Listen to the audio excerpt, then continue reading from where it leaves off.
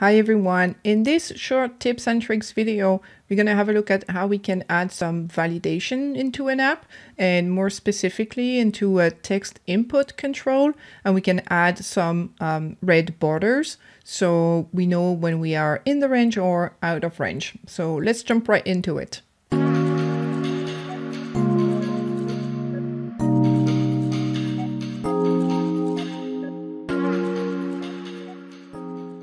Okay, so I have an app that I've built, which is a reward and recognition app.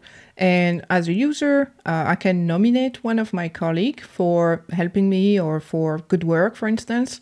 And so when the user is logging into the app, we have the nominations that we've made, and we can see the status. We have some filters at the top where we can filter by statuses.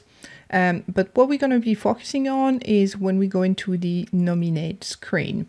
So this is a very simple layout, and we can nominate somebody, add the line manager, and then we have the reward provider and reward values.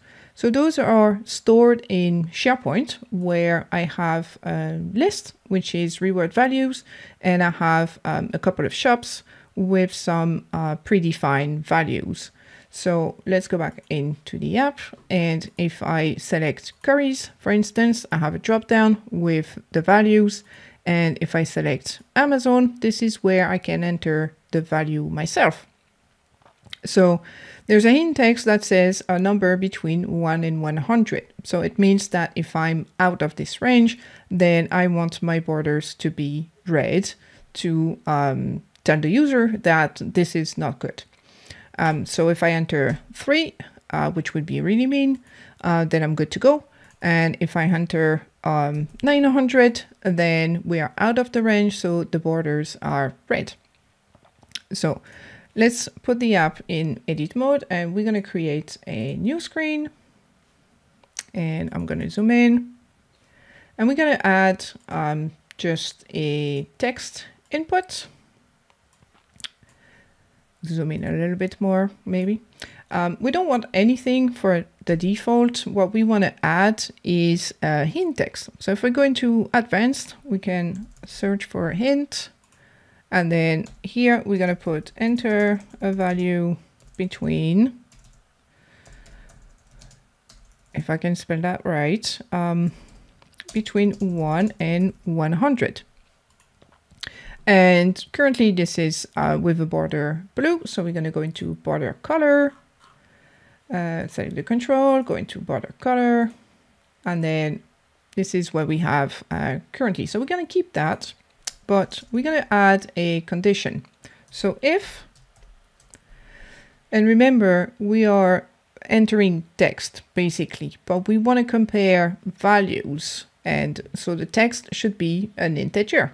So we're going to use the value function.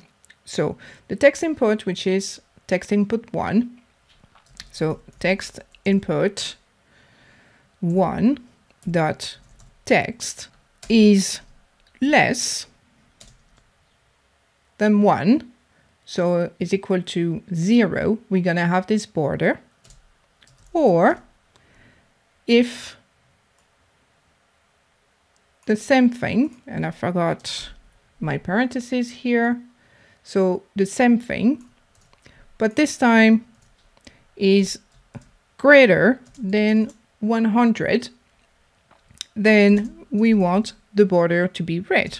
Otherwise, we want to keep it as blue. And I'm going to close the parentheses for the if statement, and this is what we have. So it's currently red because we're out of the range. And if we play the app and we add 50, 58, then we're good to go. And if we have 167, then we're not happy. So the border is red. So that's it for today. I hope this video has been informative, and I'll see you in the next video.